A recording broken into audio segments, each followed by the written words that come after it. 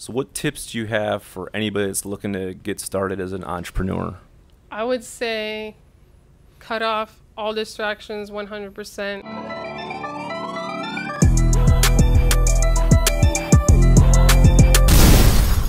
We're back on the FITTEAM Show with Shaneé Moret. Shaneé, welcome. Hey Chris, I'm grateful to be here. We're grateful to have you and look forward to getting to know a little bit about you and you sharing your story. I'm looking forward to sharing it. I haven't really shared my story before. Awesome. So we're the first ones then. Yeah, you really are. I've only shared like a few bits and pieces on some healthcare podcasts, but never a big, scope. Awesome. So if you would, just for anybody that's just watching, just give us just a quick, 60-second overview. Then I'm going to start hitting you with some different questions. Okay. So my name is Shaneé Moret, and I'm the co-founder of MeddSnake Media. We help healthcare companies grow through marketing and billing services. And I'm also a LinkedIn creator, and I've amassed a network of nearly 40,000 followers in 10 months. Awesome. So for those that don't know you, obviously the LinkedIn community does, but where'd you grow up? Where do you live now? Some of that, just some of your history. So I grew up in Fort Lauderdale, Florida, in Las Olas, probably until I was 14, and then I moved to Parkland with my family. My mom is Puerto Rican and my dad is Cuban, but born here. And you're currently living where now? Boca, East Boca. Okay, so jumping into your story, let's start with your childhood. Tell us, anything you want to share with us about your childhood. Okay, well, I was, when I was a kid, I was diagnosed with bilateral Wilms tumor disease, so I had cancer in both of my kidneys. And they told my mom that, after I was diagnosed, that I had, 30 days to live. Wow. It was serious. About what age was that? I was probably, 5 when Wow. I started. So it was, 10 years in and out of Jackson Memorial Hospital. And the only reason that I was diagnosed, this was lucky, because a lot of kids it's not like this, was my kidneys were swollen. So you could visibly see something, you know what I mean? If you can't visibly see anything, then it keeps getting worse and worse. But anyway, so after that, I had multiple surgeries. So to answer your question, as a child, I didn't have a regular childhood.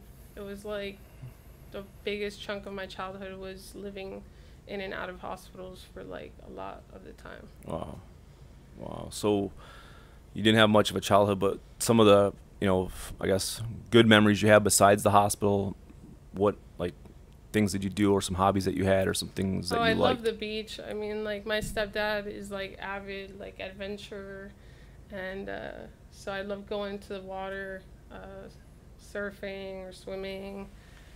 Sports. I've always been into sports, even though my mom was always nervous because of my kidneys, but I love to swim. I was always on the swim team and cross country. So I always was pretty athletic and energetic as a child, but I also loved to read, and I always did well in school.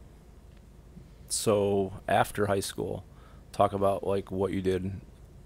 What I did? Okay, so after high school, I went to college. So I went to Eckerd College in St. Pete, and then the Honors College of FAU in Jupiter, and I studied philosophy and psychology. And straight out of college, I was recruited by Audi for their marketing department. So I was a customer service / marketing manager at one of the Audi locations. And their training actually taught me a lot, because they have their top trainers come in and teach you some things. But there I just really learned how to deal with a lot of people, because I was kind of the middle person between upper management and the sales guys. So I would have to deal with 10 brothers, all the salesmen, and then communicate, certain goals to the marketing and management upper level. Talking about working at Audi, if you would, you shared a story with me. We did a video not too long ago.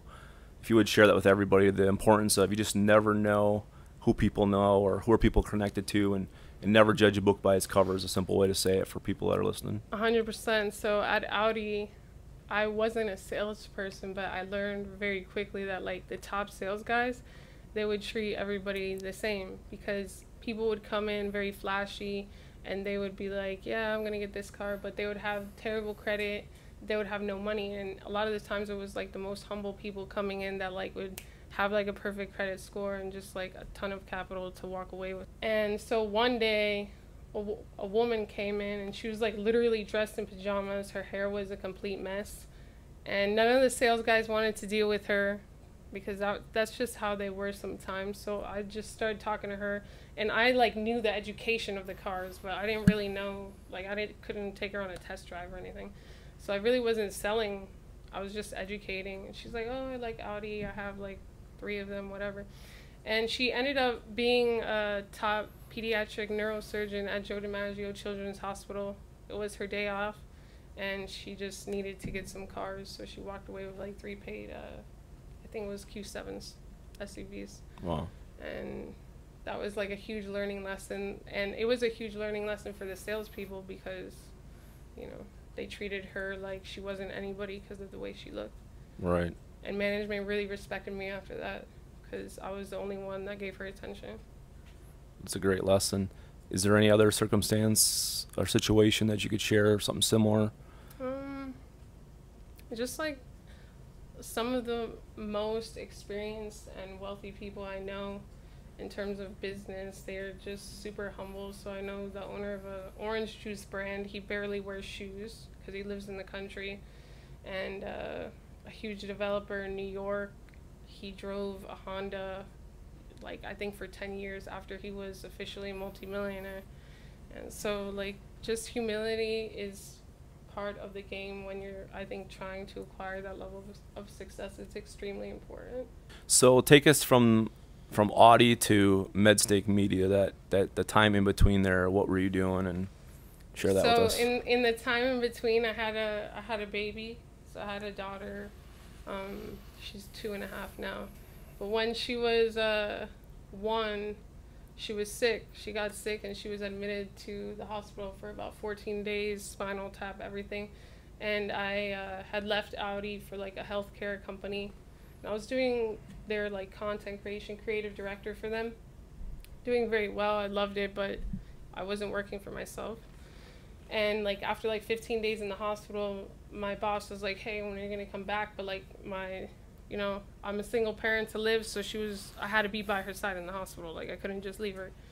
And in the hospital, I just made a decision to just go all in on copywriting, healthcare copywriting. So in 1 month, I actually replaced my then full-time income with just freelance healthcare copywriting. And I did that like by just staying up till 2, 3 in the morning.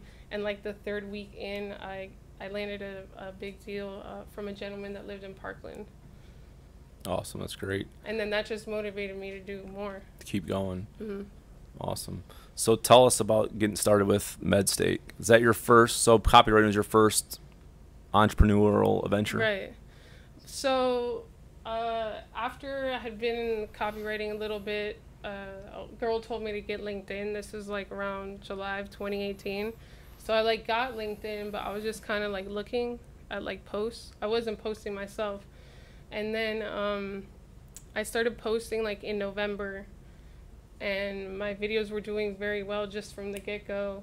And then that's how Courtney got to know me.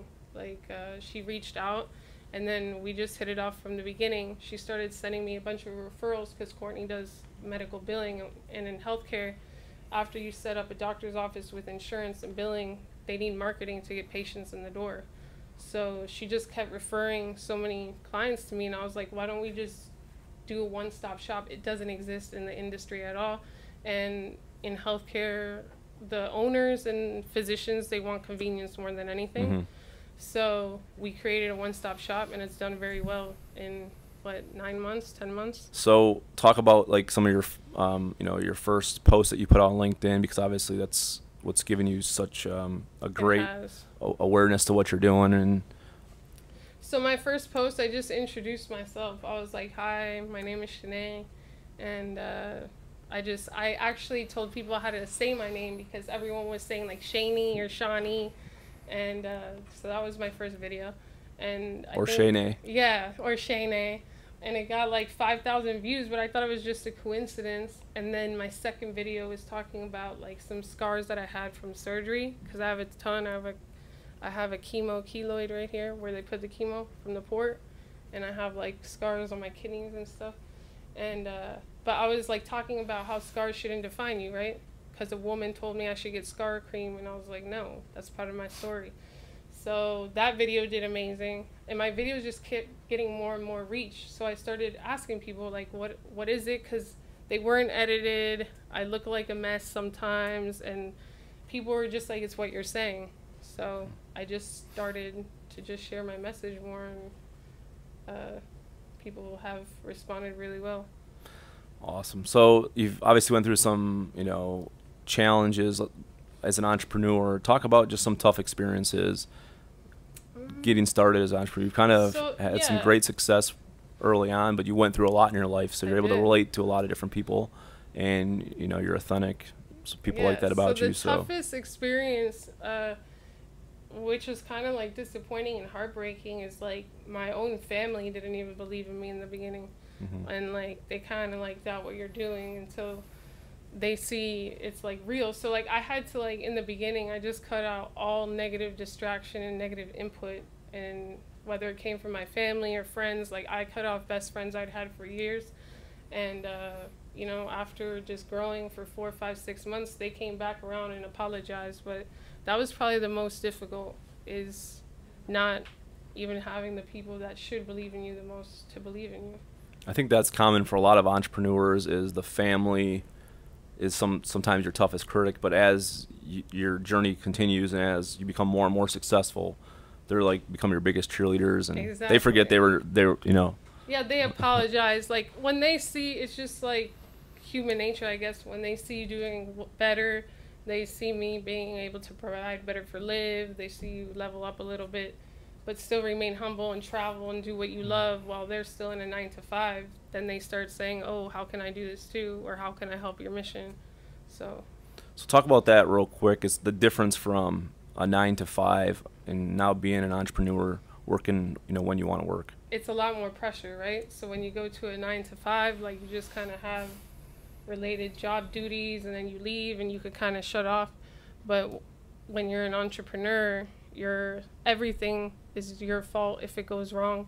You better have the solutions on the spot. Everything is based on communication. You can't depend on anyone to like come and fix the problem. So I don't think it's for everybody, and I think that's something in our culture that like everyone should be an entrepreneur. I don't think that everyone should be, because some people don't want to be. It's a lot more pressure, but a lot more reward at the same time, because there's so much personal development that goes with it. Right. And usually it depends what your core values are. If you're looking for security, or if you're looking for independence, or to be able to have control of your own freedom, your own time. It's true.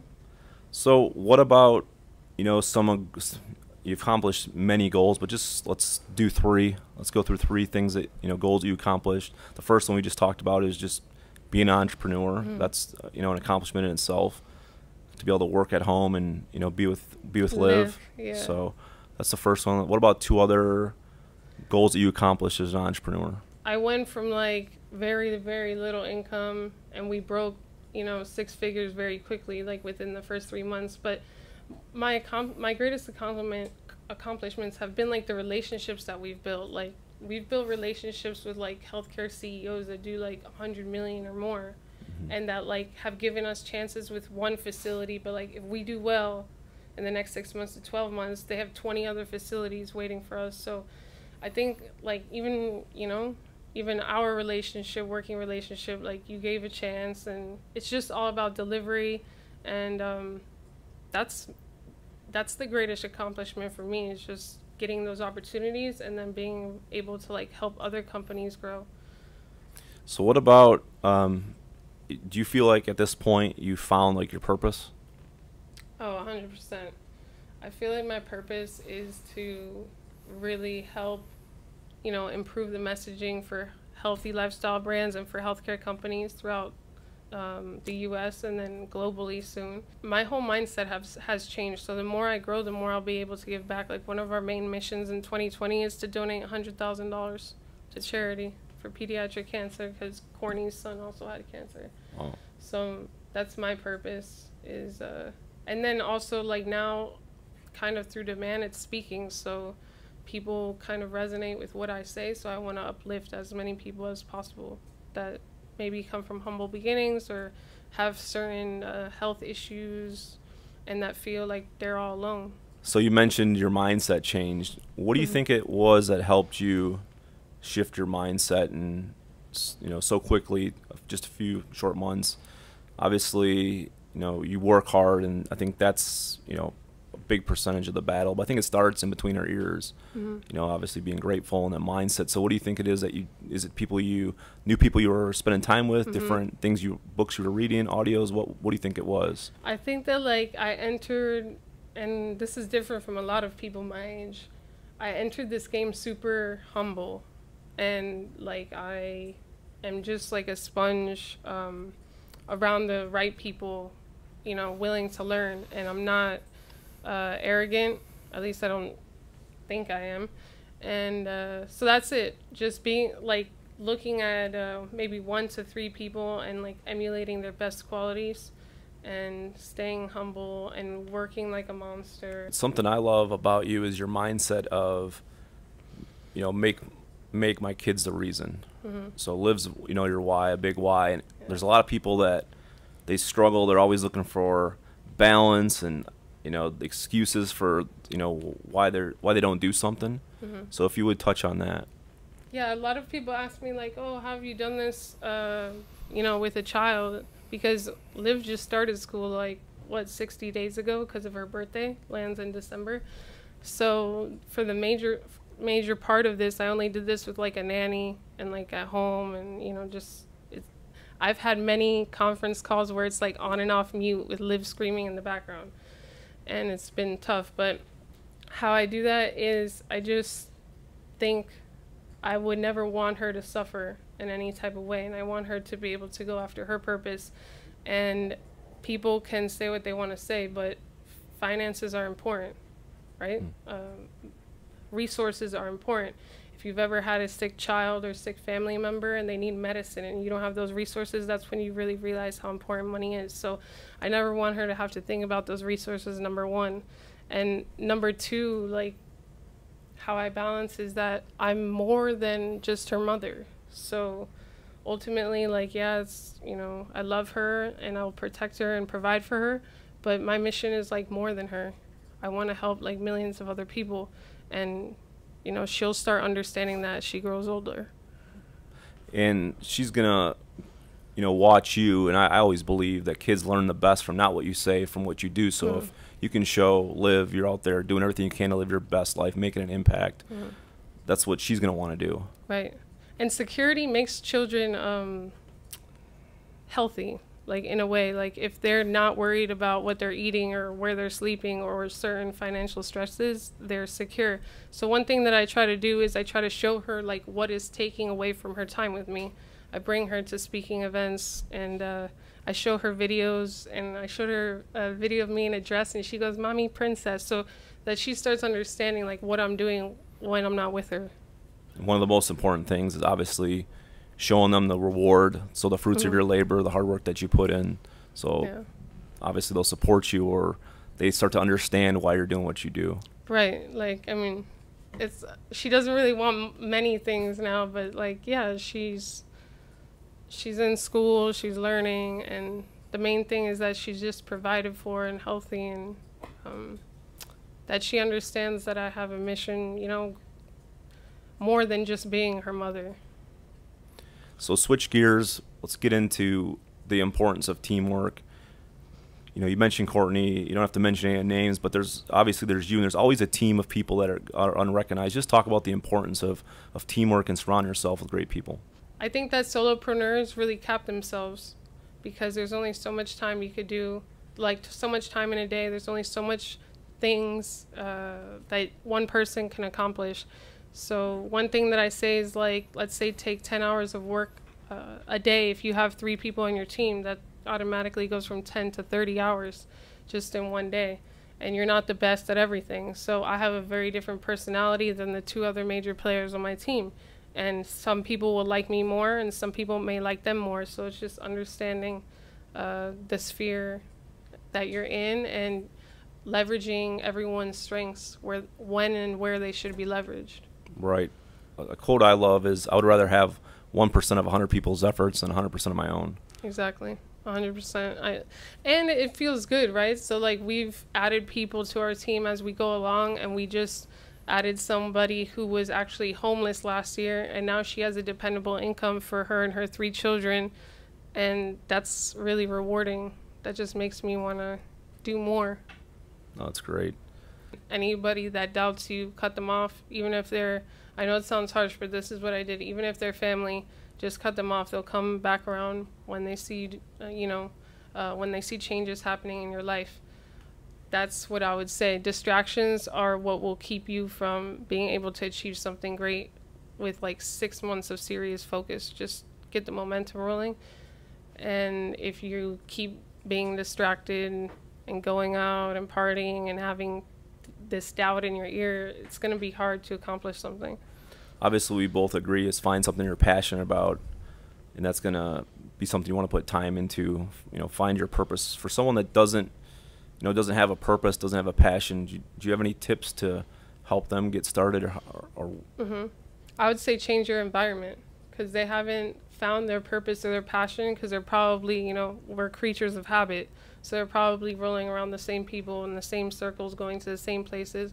I would say try to, shift your environment, go to new meetings, meet new people, and then, wait for that spark to hit.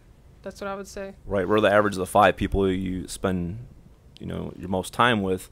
So if you're spending time with people who don't have goals, don't have dreams, aren't inspired, you probably won't be inspired as well. Exactly. And if you're always going to the same places, it's probably around those same people. So if you haven't found your passion or your purpose, change your environment, change the people that you're spending time with. And you've already mentioned, obviously, your network's growing. You've met, people from all walks of life, different healthcare CEOs. But talk about the importance of, meeting new people, and your network is your net worth, and why you want to meet people and expand your mindset and expand your thinking. Yeah, this is actually a great question, because when I started, I was so shy, because people think I'm social because of my network, but I'm actually an introvert, and I'm pretty shy. Courtney is the one that's, outgoing and everything. But so it was kind of difficult for me to start networking, going to these events and just talking to strangers, but it's become easier and easier, and it's just it's just all about chance and numbers. And I really believe you're always one opportunity or one person away from your next great chance. So how can you do that if you're sitting at home? And I know that's a thing nowadays because of online and webinars, but if you don't take those connections offline, if you don't get out there, then it's going to be really hard for you to radically change your lifestyle. So you mentioned, take some online relationships offline. I'm a big believer in that. Is anytime you connect with someone in person, that's huge. If you would touch a little bit more on that. Yeah, so I've known or conversed with people on LinkedIn for months before, and then I meet them online or in person. It's just irreplaceable. You can't replace looking somebody in the eyes. You just can't. Or seeing their smile. It's also knowing that person is putting you as a priority. So that person got in their car, went to see you, spent money to get their gas, got lunch or coffee, maybe paid for yours as well, and they're investing in that relationship, and you can't take that for granted. If they cancel on you, it's you're not important. So you have to do for people, make sure that they feel important, and you only do that through meeting them in person if you can. I agree. I think that meeting people in person just takes the relationship to another level. Yeah, it's irreplaceable. So where you're at now, obviously you have some goals and some dreams. If you would just touch on, anything else you would want to share with everybody, maybe some things that recently happened. How's your health? Any questions that we would like to know that you haven't shared so far? My health is good. So I've been in remission for over 10 years, and I just, I take care of my health. I believe that that's a huge thing. When you ask for another tip in entrepreneurship, if you're unhealthy, if you're overweight, or just have health problems, really fix that, because everything in entrepreneurship is energy. So if somebody has the energy to outwork you, you're always going to feel like you're behind. And one way to optimize energy is to you know, to feel healthy, and that comes from the inside out. Other things I want to share, I want to get into, you know, certain speaking. I've had to do that a little bit by demand, you know that lately, and I love it. So I see kind of like adding more speaking engagements, and this is just really the beginning. It's only been 9 months, so I have big goals. I have 2 years until I turn 30. You're just getting started, and that's one of the most important things for anybody that's looking to be an entrepreneur or improve their health, improve their fitness, whatever it is just get started. Yeah, like, I mean, I can't, it's almost unfathomable to me how I've changed my life in like, what, 9 months, 10 months.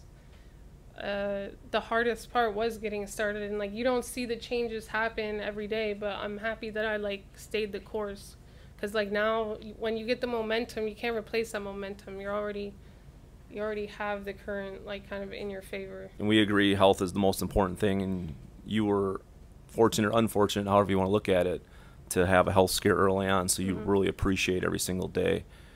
And some people just, they're not there, they don't even take their health, they take their health for granted, and they don't even think about it. But I know for me as well, it was probably 10 years ago when my health was at my worst, when I got into the health industry, so to speak, and you know, want to figure out why I was, you know, walking around and in pain throughout my body and all that type of thing. So touch on the importance of health, like taking it for granted. Like, you probably take your eyes for granted every day, but if you went blind, you would want to change that scenario very quickly. So the whole point is prevention, and it's not even just about you. I feel like, just if you think about it just for yourself, it's selfish. A lot of people have children, they have spouses, they have mothers and fathers that love them, and if you don't like invest in just being healthy, mind, body, and soul, you know, it's just more than just what you put in your body, it's what you're thinking in your mind, and you have to improve upon that. And I got into meditation early. I don't know if you knew that. I've actually been to Tibet. I stayed a summer in Tibet, and I've meditated like with the monks and stuff, and my mom got me into that, and I think that's really helped me too. I didn't know that. Yeah. I actually I have just a handful of tattoos, but one of them here is I got in Tibet. It's in Sanskrit. It says compassion and mercy for everyone on earth. It's a mantra. It's kind of like a prayer. And I think it's beautiful because I really believe that, like, again, no judgment on people. And I believe that. I believe that, like, with compassion and mercy, you can move forward in your life. And when we speak on forgiveness and, like, non-judgment, a lot of people really need to forgive themselves. It's not even outward forgiveness. I think, again, personal development and entrepreneurship are so intertwined.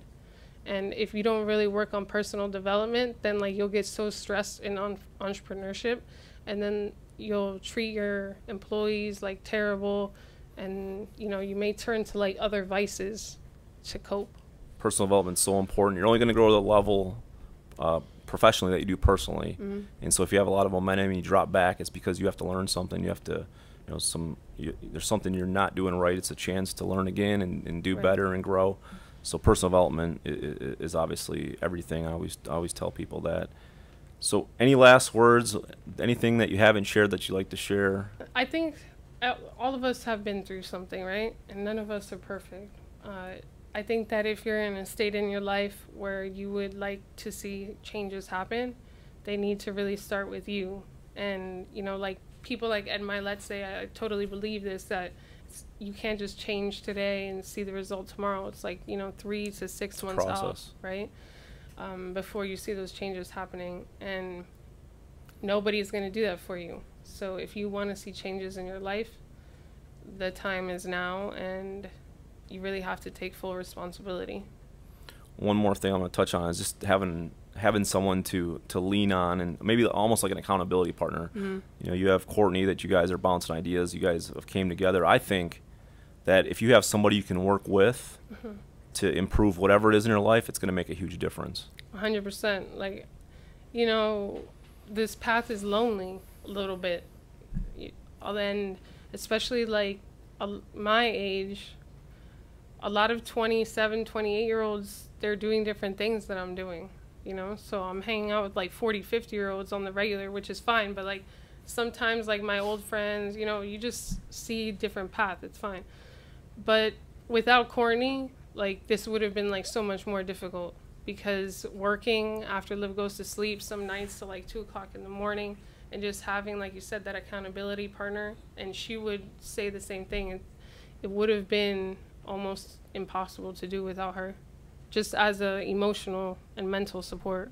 Well, thank you so much for coming on the FITTEAM Show. That's going to wrap up. I appreciate our friendship and working with you, and we all do. So thanks so much for coming on today.